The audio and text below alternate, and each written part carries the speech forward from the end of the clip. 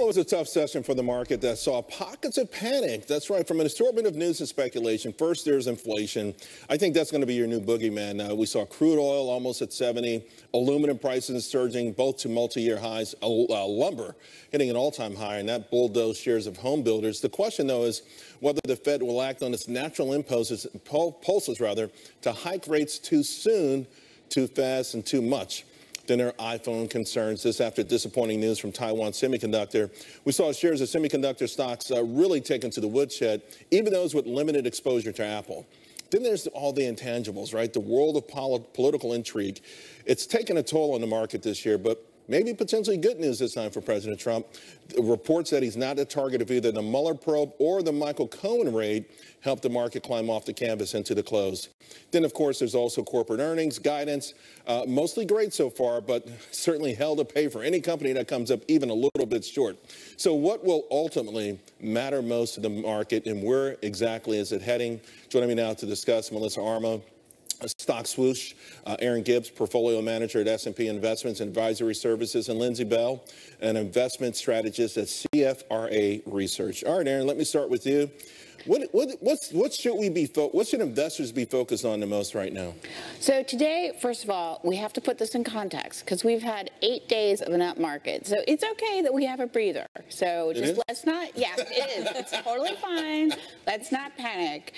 Certainly inflation is a big concern. One thing you forgot to mention, cocoa had spiked. So for those of us that are panicking that our daily chocolate fix is going to get a little pricier, okay, that maybe you need to worry about. But the market's I'm writing it down. Yeah, the market's really, I see this as a good thing. Look, financials were actually up today. So that was one of the leaderships. Is that the safe haven now? Because they all popped on earnings, gave it all back in intraday, that's those same sessions. And then today, to your point, they were up, but I felt like it's becoming a safe haven now. I think I wouldn't quite say just a safe haven. Look, we're still looking at interest rates.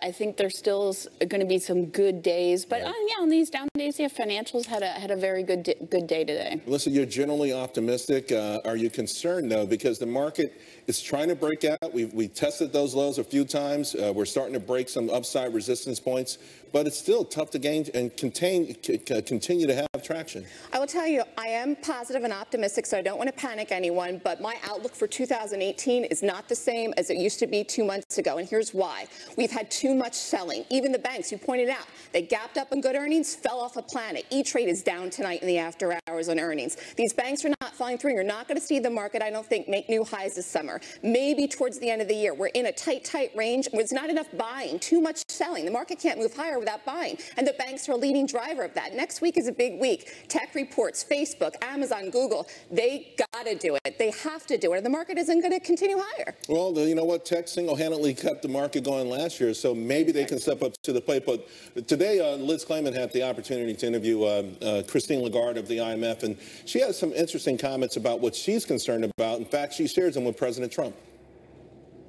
Where I applaud President Trump is when he focuses on the overall deficit of the United States. And I'm talking here about the fiscal deficit, which is one concern that we also share, because that has to be gradually over time, using fiscal policy that is growth friendly, that has to be brought down in the future so that the U.S. economy is solid and strong with the two deficits addressed.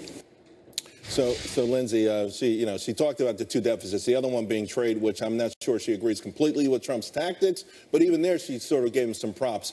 But we all talk about our deficit and $21 trillion, but we all whistle by past the graveyard because no one knows when it's going to blow up in our faces. Right, exactly. The CBO is estimating that the deficit's going to exceed $1 trillion by 2020, and it's just going to keep going up from there. The omnibus spending bill that just passed $1.3 trillion. How are we going to fund that. The government's going to have to issue some debt. And we're in an interest rate rising environment. That's going to cost us money. And that's going to be a huge problem down the line.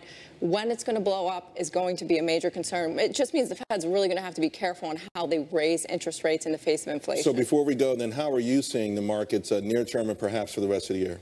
Near term, I'm feeling good about it because the economic environment right now is solid. I tend to agree with Melissa that you're going to need to see tech or the financials really take leadership this year. Right. And if they can't, then we're all in trouble. Real quick, Aaron, the markets for this year, is it too early for you to say, or which way? Up? No, we're still going to be up. Any year where you're looking at 20% earnings growth, even though there is, obviously the tax reform, that's a good year. And that was the estimate. So far, they're coming in even higher than that. Exactly. So things are good. Thank you all very, very much.